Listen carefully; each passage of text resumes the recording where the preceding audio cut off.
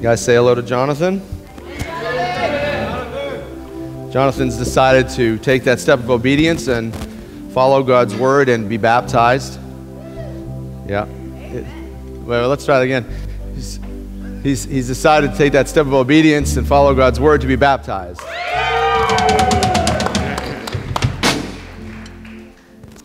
Obedience isn't easy for anybody, is it? It's not. And so we should be rejoicing in this. I want to pray for you, and I'd like you to all join me in praying for Jonathan. Lord, I thank you for this moment. These are the moments that we need burned into our memories. We could see you actually doing something. These are not stories of old, these are stories of now. Where you've entered someone's life and you've begun to change that person. We see you active, we see you showing your power, showing your grace, your compassion. We thank you for these times, Lord.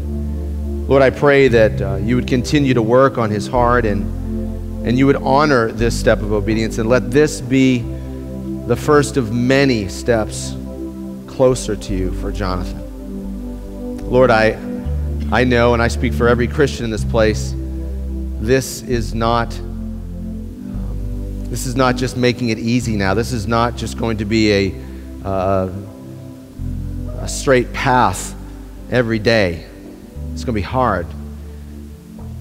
There's going to be times where he's tempted by the enemy and tempted by his flesh in greater ways than he's ever experienced before. But I'm reminded of your word that says that you are our shield and protector. You are our glory and the lifter of our head.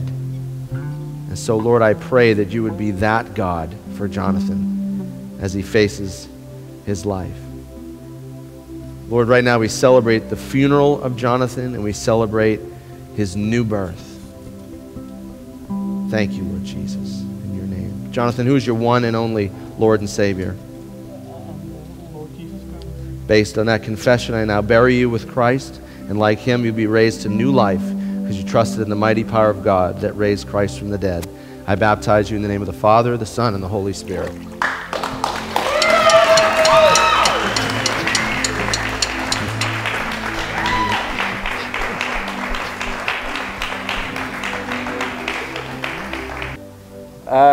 Father God, we thank you, Father, for the past year. Me and Rome have gotten to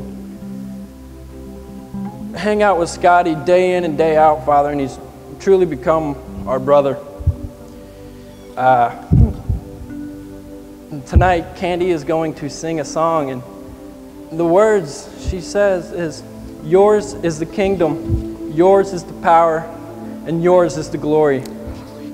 Will the three of us stand here in front of everyone in this room and the whole world to declare that Scotty is now your kingdom, Scotty is now your power, and he is now your glory, because you live in him like you do all the other Christians that have declared you as their Lord and Savior, Father God. So we thank you.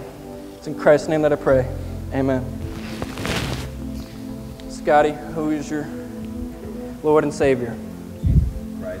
Based on that confession, I now baptize you in the name of the Father, Son, and Holy Spirit. I couldn't get low enough.